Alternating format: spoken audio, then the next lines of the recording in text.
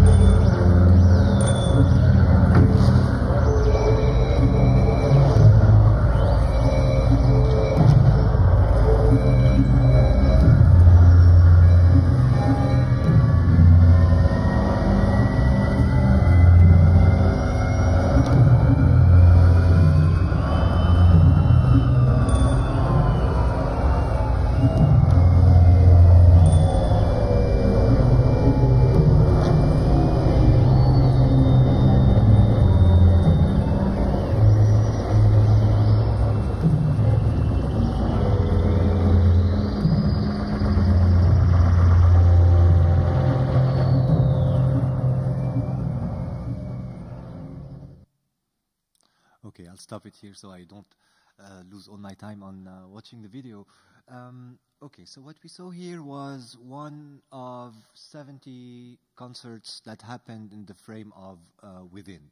And Within is one of the projects, or the project I chose to speak about today, because it really reflects my take on what is, for me, composition today. Composition in a very broad sense, not only musical composition, but composition in a capital C, in a way. And in my case, myself, I come from electroacoustic music and from the music world, but I work more in conjunction and in the realm of visual arts. And so my work is very performative, but it also takes the form of installations, of spatial pieces that call upon activation and different forms of activation and different audiences and participations. And actually, the idea of Within is to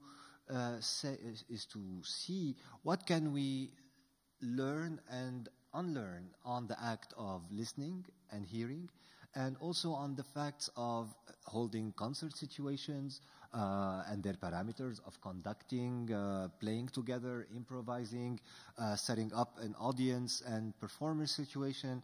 So to revisit all these parameters out of conversation and collaboration with hearing impaired and deaf people. And so this was the starting point. I was very curious at some point of working with deaf people on their perception of sound and how they understand this phenomena and live with it in their daily life, whether they are profoundly deaf and don't hear anything, as in the case of Robert, who was conducting this piece, or in the case of people who lost their hearing with age or due to an accident and who have partial loss of hearing. And for me, there was something very crucial and interesting here in terms of revisiting what is this sensorial act of hearing. And of course, when we talk about sound and deafness, the first thing that comes to mind is bass and vibration and physical sound and sound that is felt with the body. But this is kind of just being on the surface, because things I have found out throughout the process of this project were like very mind-opening and incredible to me in terms of what this means. And I will give you some ideas and get back to this later on. But anyways, in the case of Within, the collaboration started in Sharjah, a place in the United Arab Emirates, close to Dubai, in a school for the deaf that has children between, I think, 8 and 22 years old from different origins and different countries and different sign languages. And it was like work over several years that little by little took me to different places. I will not, it will take too much time to describe all this, but the work with this collaboration, the idea of making instruments that could be played and felt by a hearing and a deaf audience started to come out. And what we saw here in the video is actually an instrumentarium of, so far for the moment, I think 12 to 14 instruments that were built by different profiles of people in different parts of the world and different institutions, but all starting with the question that I asked to different profiles of instrument makers and researchers and speaker companies of what is an instrument that would address a deaf and a hearing person. And so the instrument is the tool of this composition, or this project uses these instruments for the purpose of this exploration. What can we learn and how can this change our habits as composers and sound practitioners and performers in doing things? And actually, the composition for me, or my composition, is creating this set of instruments, or this instrumentarium. At least that was my main contribution as artist, musician, and author, composer and author of the project. Like for me, the first maybe compositional act most important compositional act for me in this piece is to create this instrumentarium where all the pieces complement each other and create like a coherent body. And then that would allow a multiplicity of compositions to happen in a second stage. And this type of idea and this type of approach came to me because I was very much influenced by the work of Cardew and the treatise at some point, were like really mind-blowing and crucial for me, because I started to wonder, okay, what gesture can one have after Cardew's? And once the score and its possibilities have been exploded and expanded to that much, what are we left with today in terms of the potential of a piece to be reinterpreted, reappropriated, and to mutate over time, and where the will of the composer is not imposed neither on the audience or on the performer or on anyone who's invited to work on this piece.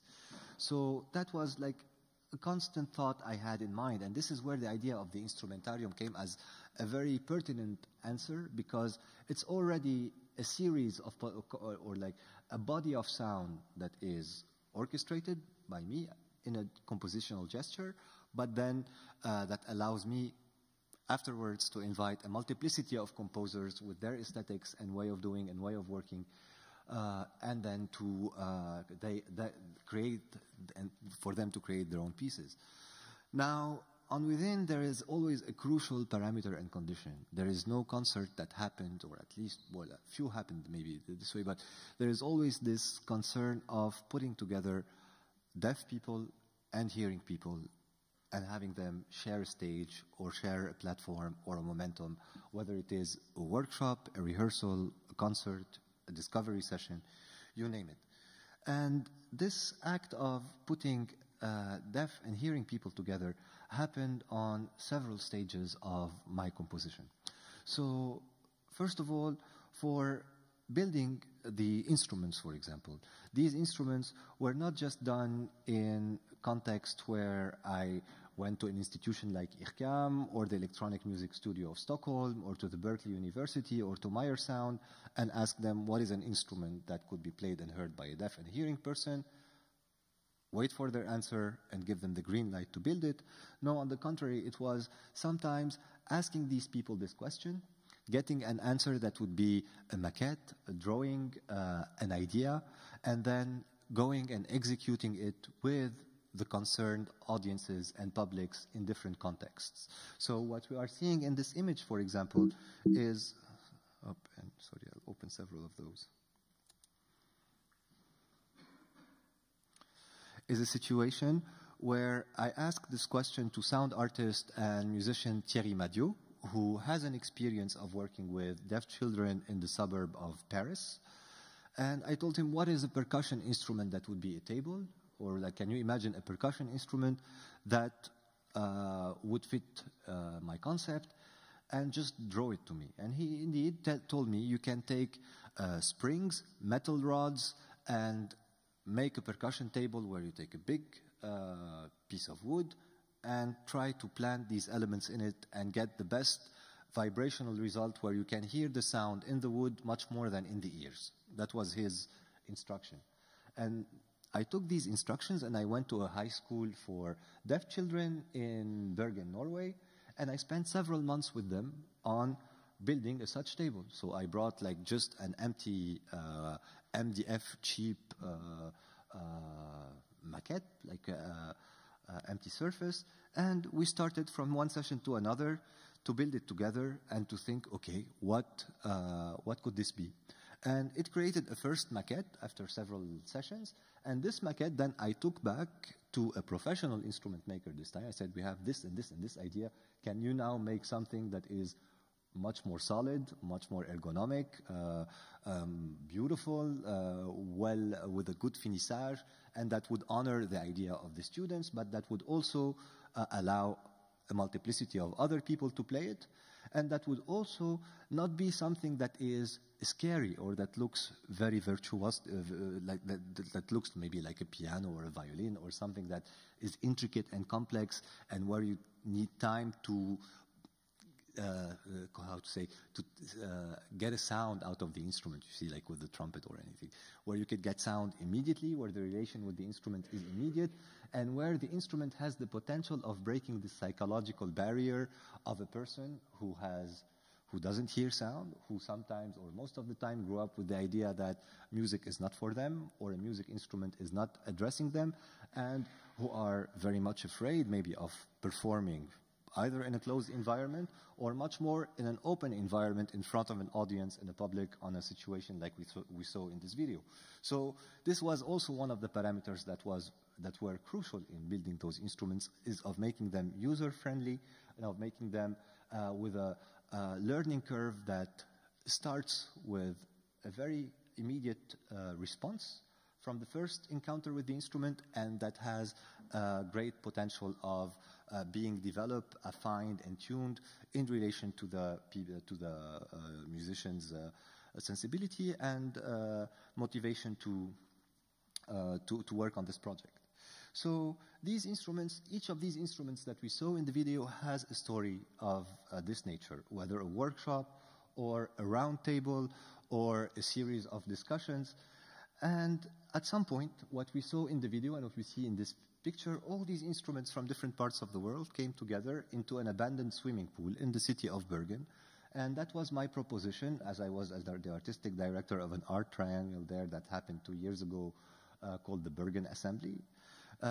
These instruments converged to Centralbadet, the public abandoned swimming pool, and instead of the water that was in the pool, the pool was filled with sound and vibration.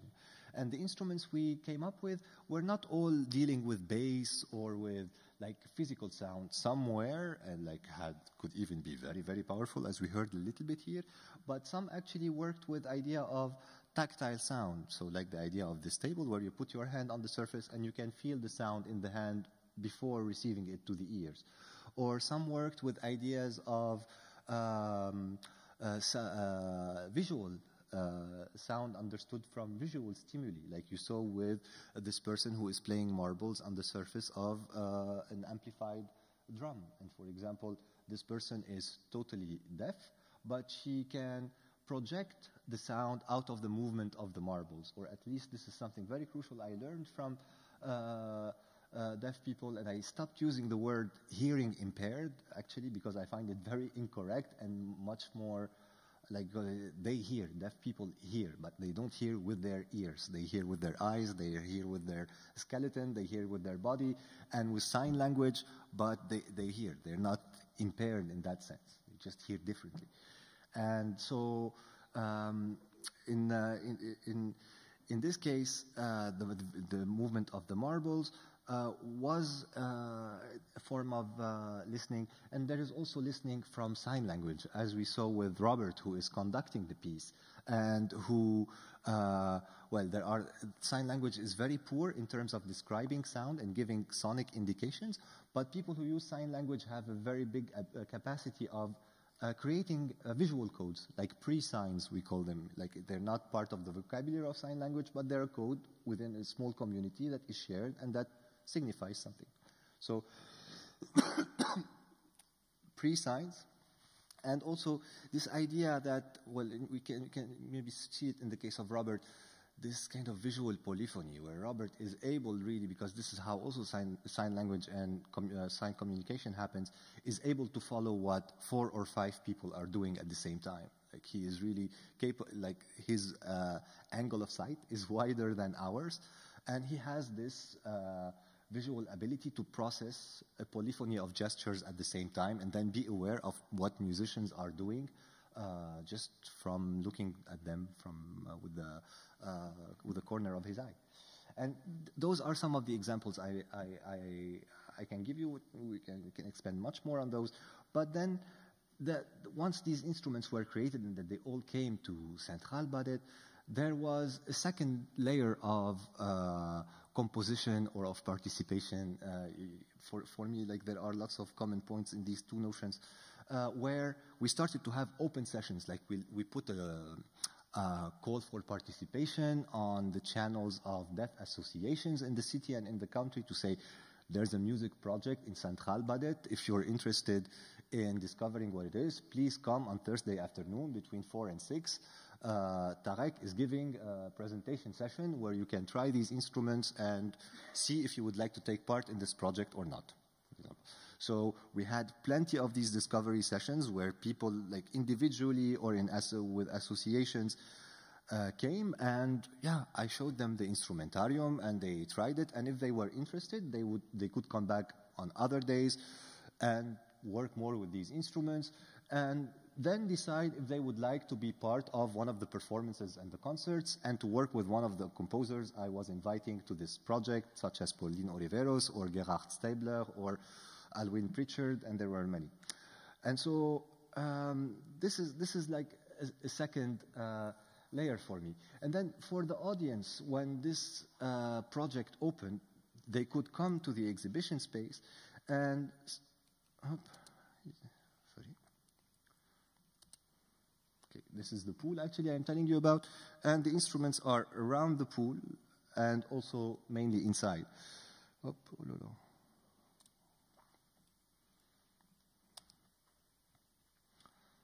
I'll show you a few.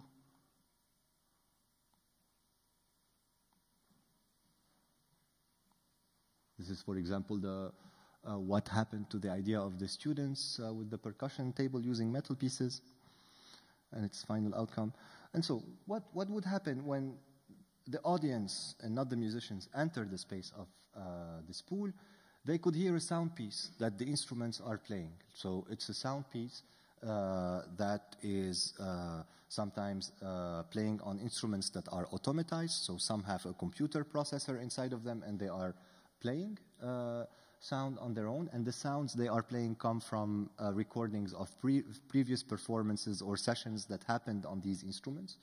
And to hear this piece, you don't just hear it with the ears. Sometimes you have to get close, touch one instrument because it's vibrating on itself, or sometimes you have to sit on something and feel the sound like in your body. In other cases, you have to watch something and see its movement because you don't hear it really well. Instead, unless you amplify it with a microphone or a contact mic and push the volume.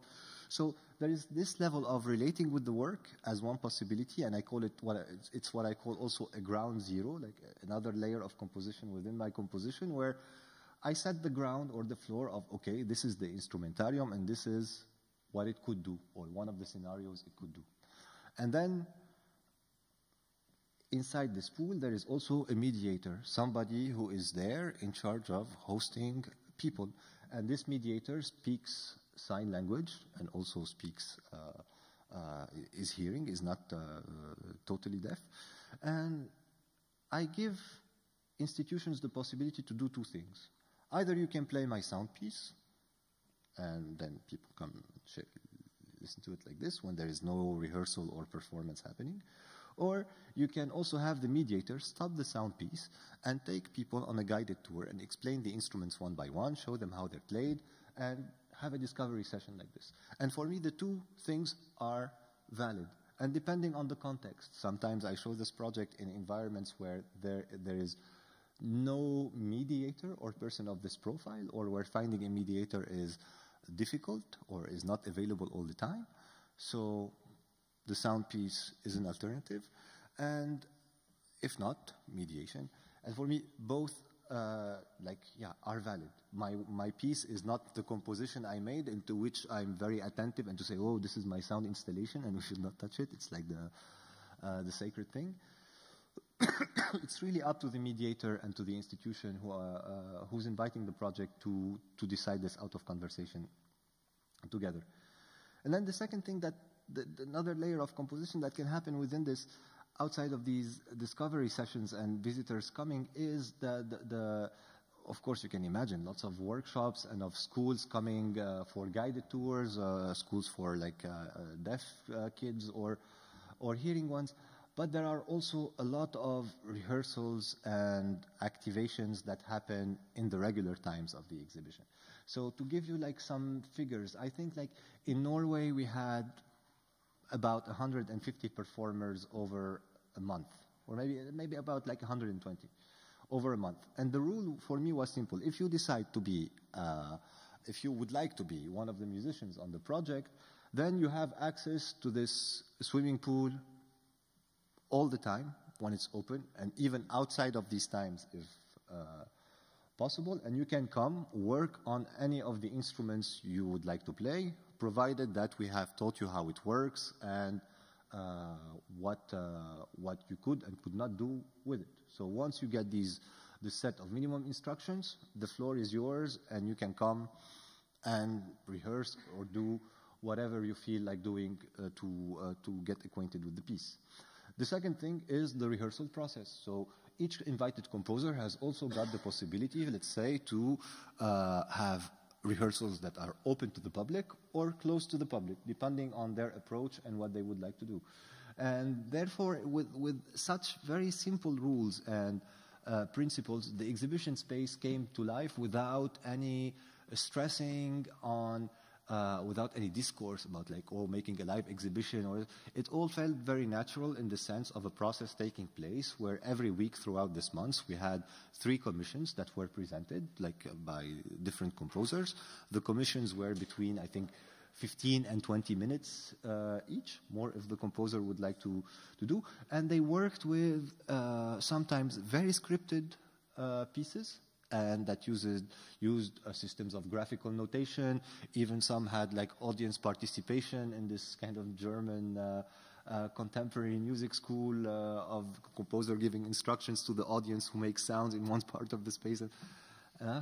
And then others were very much improvisational, so had like very simple structures of like timelines and scenarios of combination of instruments and people, and then what was happening inside was much more on the spot and improvisational.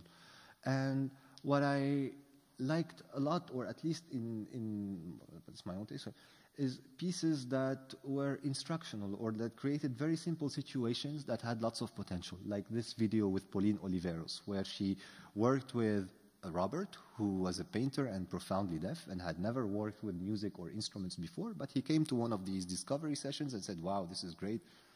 I can learn a lot from it, and it can maybe affect or change my perception on painting. So he came every day to work on this, and at some point he was like, okay, I would like even to conduct. I'm open to conducting. And he started talking to Pauline about how conduction usually happens in the hearing world, and to develop his own gestures of how he would like to communicate with musicians.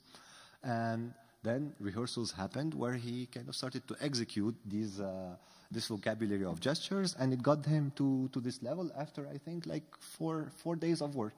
So it was really quick, because like the ground or all the elements for this type of emulation or synergy to take place were already provided in a very simple and natural way. So it wasn't a situation like the one of a white cube where you had to be very careful or cautious about the artwork or the sound environment or something like this. It was much more hands-on, although these pieces now have a status of artworks and are part of collections of museums and institutions that treat them like this.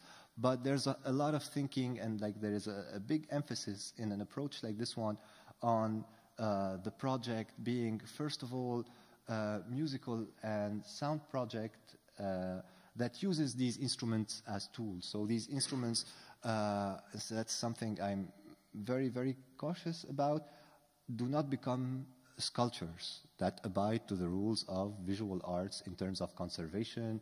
We were talking with some of you about transportation, about preservation and accessibility. My piece is not the instrument. It uses the instrument as medium. My piece is something else. And yeah, that's what is convened and what is agreed on with the institutions who collect this or who want to keep it for posterity. And then maybe one of the final questions here is like, well, where is all this going in a certain way? Okay, we made an instrumentarium. There are until today composers invited to write pieces for it.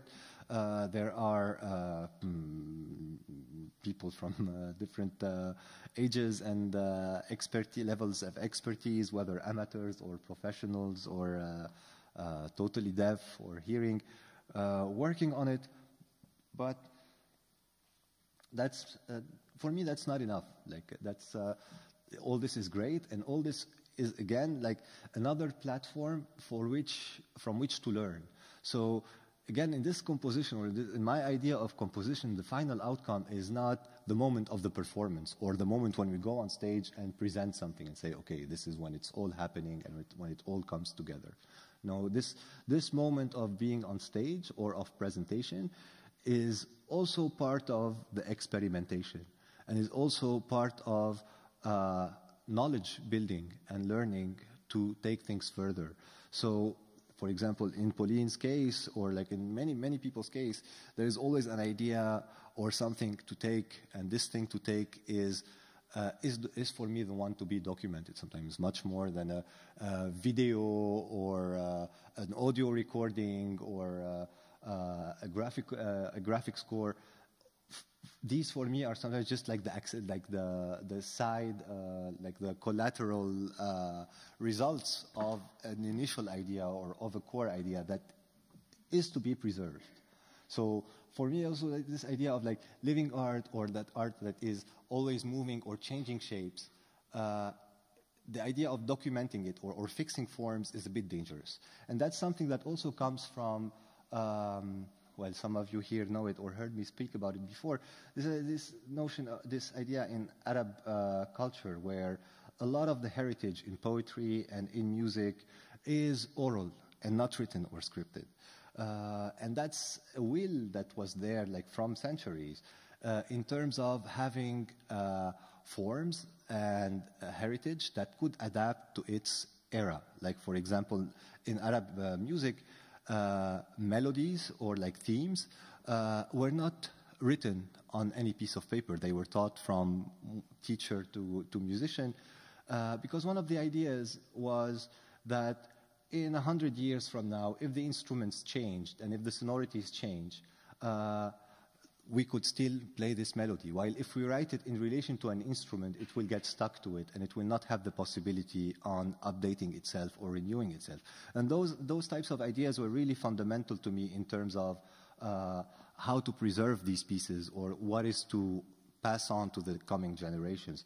So a video like this one, from a performance of, let's say, I don't know, 20, 25 minutes with Pauline, I kept 8 minutes because I didn't want to keep the whole performance because otherwise I was afraid that it becomes like so crystallized as a scenario that we try to reproduce it in the future. It's not about reproducing this. I don't care about reproducing. I don't care about reproducing a scenario of improvisation I set up in a given situation because I was working with people who had this level of disability or this motivation to play that instrument or something of human interaction that happened on the spot and that could happen in so many other ways in other situations and conditions.